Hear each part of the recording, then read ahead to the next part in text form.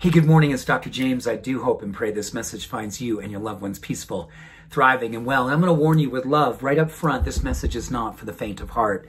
So if you haven't already done your movement this morning, you haven't done your meditation, you haven't done your prayer work, you haven't had an avocado, maybe some turmeric, your green juice, then go and do those things and then come back, push go, and then let's talk. Let's talk about what's happening right now. The research is unequivocal. It's clear. It is so sobering to realize that many of us are saying, I'm tired. I'm burnt out. I've been scared and full of fear too long, and now I'm being asked to rally in these next few months to show, oh my goodness, to show what courageous love looks like. And it really needs to be shown right now. So I'm going to ask you to reinvest in your self-care like you never have before. Because there's no way that you can get up in the morning and look at the news and then go out in the world and try to deal with what's happening out there. All the different energies, the left, the right, the conservative, the liberal, the stuff that's going on out there, the inequality that is just so pervasive, we've normalized it. And inequality is a giant umbrella. There's so many things that fit underneath that. You know, today I want to ask you if you've got this much more inside of you. In fact, I want you to raise your hand as high as you can. Now, I want you to raise 1 more inch. Interesting, isn't it? We thought we were raising as high as we could these last couple months, this last few years, whatever the time has been, since this time has begun. And then we asked ourselves to go 1 more inch, to find that space of grace, that one last inch where what resides in that last inch is what we're going to need over these next few months to galvanize a level of love, belief, faith, courage, willingness to stand. To stand with a level of light that is absolutely uncompromising in its conviction.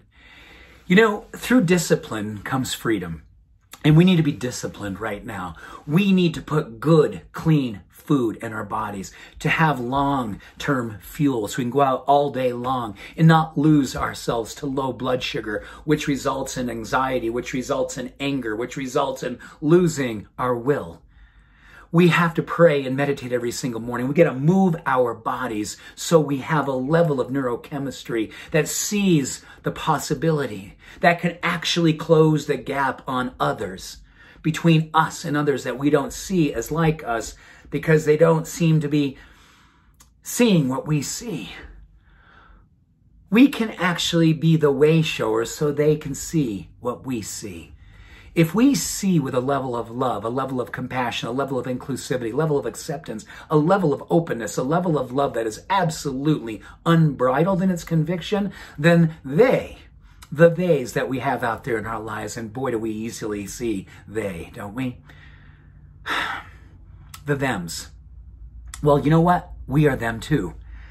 And because we're them and they are them, we are one. Them. Pointing fingers at each other. I'm a big believer that I trust right now in God, I trust right now in Spirit, I trust right now in the light, because the light says those who stand in love, those who absolutely stand in the conviction of hope and faith and lead by that example become the example. And in that demonstration, we lead others to follow that demonstration of that example. And right now, we need to galvanize a level of commitment to our self-care so we don't lose ourselves over these next few months. We need to be stronger than ever in our love. We need to be more joyous in the celebration of our love. We got to stand in the truth and the conviction of inclusivity and be so wildly inclusive in all walks, all faiths, all orientations, all ways of being, including them, like we never have before, so they feel welcome to heal whatever it is that they need to heal in themselves so they can be part of themselves. And because when we become part of ourselves, we become love again. The essence of all humanity is love. And we're searching for it. We, them, us. We're all searching for it. So this is a beautiful time to recommit.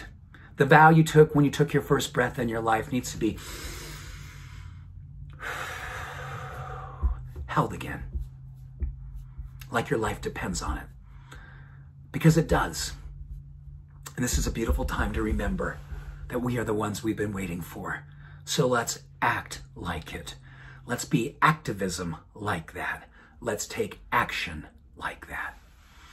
I know we are one, and I'm so ready to see this beautiful demonstration become us, all of us. So thank you. Much love, every blessing. Have a beautiful day. Bye for now.